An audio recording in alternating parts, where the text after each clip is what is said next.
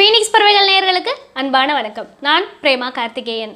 இன்னைக்கு நம்ம பார்க்க போகிறது சப்ஸ்கிரைபர் ரெக்வஸ்ட் பண்ண வீடியோ தான். மூன்றாம் உலகப் போர் பற்றி பேசுங்க அப்படின்னு சொல்லியிருந்தாங்க. திடீர்னு எல்லாரும் மூன்றாம் உலகப் போர் பற்றி பேசுறதுக்கான காரணம் என்ன? ஈரானுக்கும் அமெரிக்காவுக்கும் என்னதான் பிரச்சனை? ஈரானில் இருக்கிற சுலைமானின்னு ஒரு தனிநபரை கொன்னதுனால ஏன் இப்படி மூன்றாம் உலகப் போர் அளவுக்கு பெரிய பிரச்சனையாச்சு? அவர் யார், என்னதான் பண்ணிக்கிட்டு இருந்தாரு அப்படின்றதையும், இப்போது 2 நாளைக்கு முன்னாடி அமெரிக்க அதிபர் டொனால்ட் ட்ரம்ப் என்ன சொல்லியிருக்காங்க? இல்லை, போர் எதுவும் வேண்டாம் அப்படின்னு சொல்லியிருக்காங்க. போர் எதுவும் வேண்டான்னு சொன்னதுனால ஈரான் அதை அப்படியே விட்டுருமா? அமெரிக்கா இதுக்கப்புறம் என்ன செய்யும்? ஏன் அமெரிக்கா போர் வேண்டான்னு சொல்லிச்சு? இந்த மாதிரி நிறைய தகவல்களை தான் இதில் நம்ம பார்க்க போகிறோம்.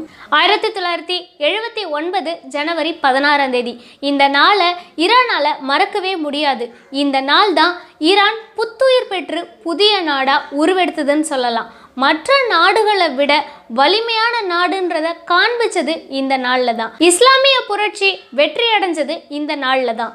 இந்த நாளுக்கு முன்னாடி வரைக்கும் பார்த்தீங்கன்னா முகமது ரிசா ஷா பலவி அப்படின்ற மன்னராட்சி தான் அங்கே நடந்துக்கிட்டு இருந்தது.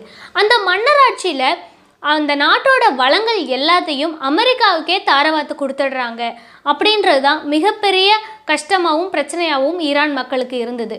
இது பெரிய பிரச்சனையாக யார் பார்த்தாங்க அப்படின்னா, ஈரானில் இருக்கிற ஷியா பிரிவு முஸ்லீம்களுக்கு இது ரொம்ப பெரிய பிரச்சனையாக இருந்தது. அது மட்டும் இல்லாமல் ஷியா பிரிவு முஸ்லீம்களை கவனிக்கிறதே கிடையாது ஈரான் அரசு அப்படின்ற கோபமும் இருந்தது. இதனால் 1977 அங்கே புரட்சி ஆரம்பிச்சது. அந்த புரட்சி 1978 தீவிரமடைஞ்சது. கடைசியாக இந்த புரட்சி வெற்றி பெற்றது 1979. இந்த புரட்சிக்கு தலைமை தாங்குறவர் தான் அயதுல்லா குமேனியா. இவருக்கு இன்னொரு பேரும் இருக்கு, இமாம் குமேனியா.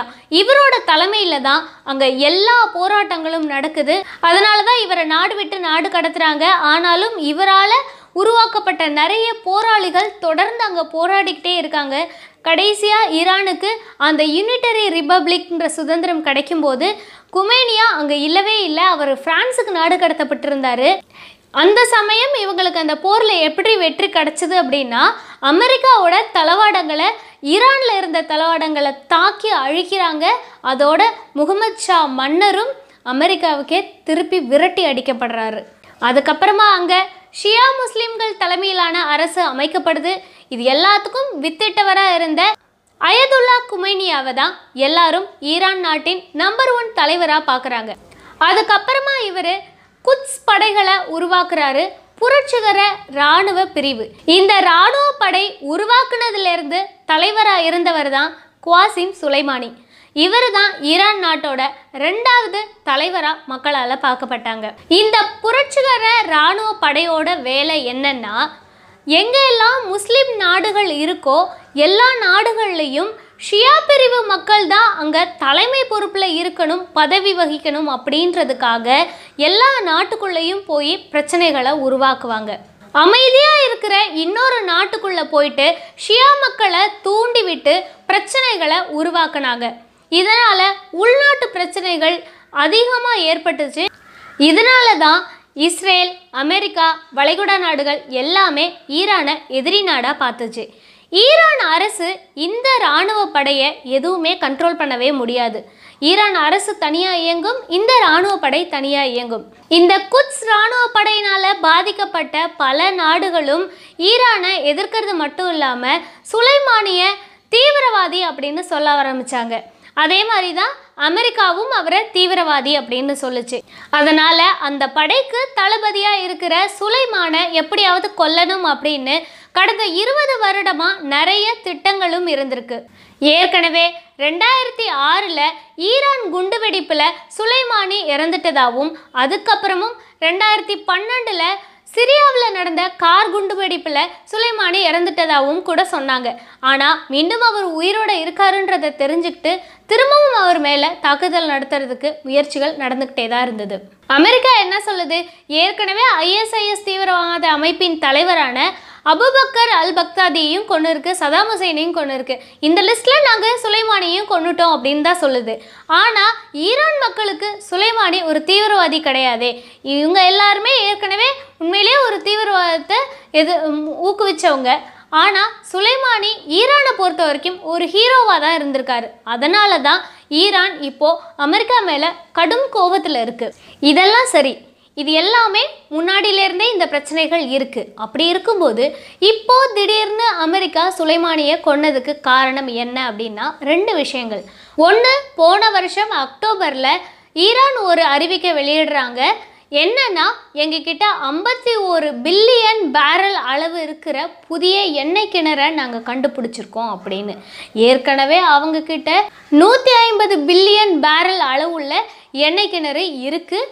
அப்படி இருக்கும்போது புதுசாக வேற இவ்வளோ பெரிய எண்ணெய் கிணறு கண்டுபிடிச்சிருக்காங்க. இந்த ஒரு கண்டுபிடிப்புனால அமெரிக்காவை விட எண்ணெய் வளத்தில் ஈரான் இன்னும் ரொம்ப பெரிய அளவில் முன்னேற்றம் அடைஞ்சிரும். எங்கே நம்மளை விட ரொம்ப பெரிய முன்னேற்றம் ஈரானுக்கு வந்துருமோ அப்படின்ற பயம் அமெரிக்காவுக்கு வந்திருக்கு. இன்னொன்று என்னென்னா, ஈரான் அமெரிக்கா படையின் மேலே தாக்குதல் நடத்துறதுக்கு ஒரு திட்டம் வச்சுருக்காங்க அப்படின்ற செய்தி அமெரிக்காவுக்கு கிடைக்கிது. இந்த 2 விஷயங்களில் பயந்ததுனால தான் சரி, இதுக்கப்புறமும் சுலைமானியையும் அந்த படையையும் நம்ம வச்சுருந்தா இன்னும் பிரச்சனைகள் அதிகமாகிட்டே இருக்கும், எப்படியாவது நம்ம அவங்கள கொண்டுடணும் அப்படின்னு திட்டமிட்ட அமெரிக்கா அவரை கொன்னுடுச்சு அப்படின்னு சொல்கிறாங்க. இந்த மாதிரி ஒரு நாடு ரொம்ப வெளிப்படையாக இன்னொரு நாட்டில் இருக்கிற தலைவரையோ தீவிரவாதியோ யாரையுமே கொல்லவே கூடாது. அப்படி கொன்னுச்சுன்னா ஐநா ஒரு கேள்வி கேட்கும் கண்டிப்பாக. ஆனால் ஐநாவும் அமெரிக்காவும் ஒரு நெருங்கிய நட்பில் இருக்கிறதுனால நான் கேள்வி கேட்குற மாதிரி கேட்குறேன், நீ பதில் சொல்கிற மாதிரி சொல்லுன்ற மாதிரி தான். ஏன் கொன்னீங்க அப்படின்னு கேட்ட உடனே ஆர்டிகல் 51 சட்டத்தில் இருக்கிற சின்ன சின்ன ஓட்டைகளை வச்சு தப்பிக்கிற மாதிரி தற்காப்புக்காக தான் நாங்கள் கொன்னோம் அப்படின்னு அமெரிக்கா பதில் சொல்லி விஷயத்தை ரொம்ப சிம்பிளாக முடிச்சிடுறாங்க. ஈரான் இப்போது அமெரிக்கா மேலே ரொம்ப கடும் கோபத்தில் இருக்குது. சுலைமானி புதைக்கப்பட்ட சில மணி நேரங்களுக்குள்ளாவே ஒரு பெரிய தாக்குதலையும் நடத்திருக்கு. அந்த தாக்குதலில் ரொம்ப பெரிய உயிர் சேதங்கள் இல்லை அப்படின்னு அமெரிக்கா சொன்னாலும் நிறைய பேர் இறந்துருக்காங்க அப்படின்னு ஈரான் சொல்லுது. ஈரான் இப்படி சொல்கிறதுக்கு காரணம் என்னென்னா, தன்னோட மக்களுக்கெல்லாம் ஒரு நம்பிக்கை போயிடும், ஈரான் மேலே இருக்கிற நம்பிக்கை போயிடும். ஈரான் நாட்டு மக்களின் தன்னம்பிக்கைக்குரிய ஒரு பாத்திரமான சுலைமானியை கொண்டதுக்கு ஈரான் எதுவுமே பதிலடி கொடுக்கலையா அப்படின்னு மக்கள்லாம் நினச்சிடக்கூடாதுன்றதுக்காக கூட இந்த மாதிரி நாங்கள் ஒரு தாக்குதல் செஞ்சது உண்மைதான், பட் எத்தனை பேர் இறந்தாங்கன்றது யாருக்குமே தெரியாத ஒரு விஷயமா தான் இன்ன வரைக்கும் இருந்துக்கிட்டு இருக்கு.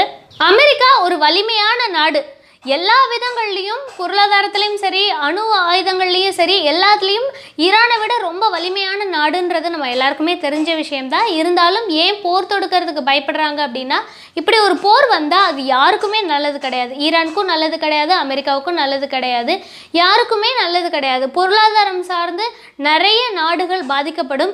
போர் நடக்கிறதுக்கான ஆயத்த வேலைகள் நடக்கும்போதே நிறைய பிரச்சனைகள் உருவாக்கிட்டு இருக்கு. ஒருவேளை போர் வந்ததுன்னா பெரிய வெற்றி தோல்வின்றது யார் பக்கமும் நம்ம சொல்ல முடியாது. இதனால் இழப்புகள் தான் ரொம்ப அதிகமாகும். இதில் ரொம்ப கவனிக்கப்பட வேண்டிய விஷயம் என்னென்னா, ஜனவரி 3ஆம் தேதி சுலைமான் கொல்லப்பட்ட நாள். அன்றைய தினமே பார்த்திங்கன்னா இந்தியாவில் தங்கத்தோட மதிப்பு புதிய உச்சத்தை தொடுது. ஒரு சவரன் 30,344 ரூபாய்க்கு போகுது. அதே மாதிரி அடுத்த நாளும் பார்த்திங்கன்னா தங்கம் இன்னொரு புதிய உச்ச அந்த விலை பார்த்திங்கன்னா ஒரு சவரனுக்கு 30,652 ரூபாய்க்கு போகுது.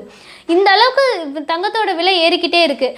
இந்த தாக்கம், இந்த பொருளாதார தாக்கம்ன்றது கச்சா எண்ணெயோட விலை ஏற்றம், அதனால் பெட்ரோல் டீசலோட விலை ஏற்றம் இருந்தது.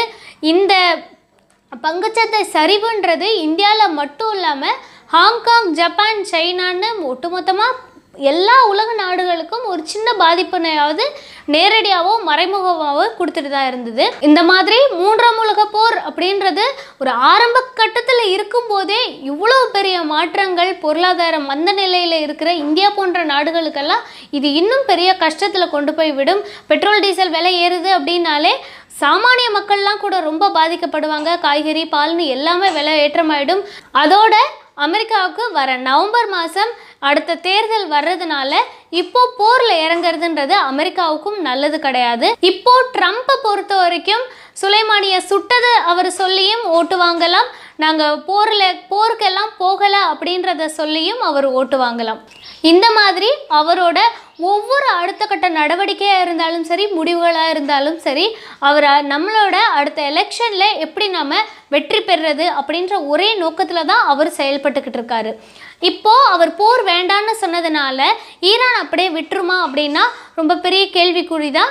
ஈரான் சின்ன நாடாக இருந்தாலும் அவங்க பட்ட வலி அந்த மாதிரி அடிப்பட்ட பாம்பு மாதிரி இருக்காங்க அப்படின்றதுனால எப்போ வேணாலும் திருப்பி தாக்குதல் நடத்தலாம்.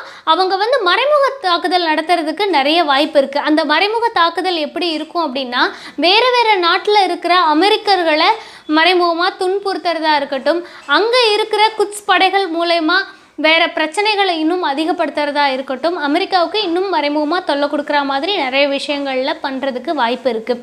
இவ்வளவும் ஒரு புறம் இருக்க, ஈரான் அமெரிக்க அதிபர் ட்ரம்ப்போட தலைக்கு 573 கோடி ரூபாய் பரிசாக கொடுக்குறோம்னு ஒரு அறிவிக்கையும் விட்டிருந்தாங்க.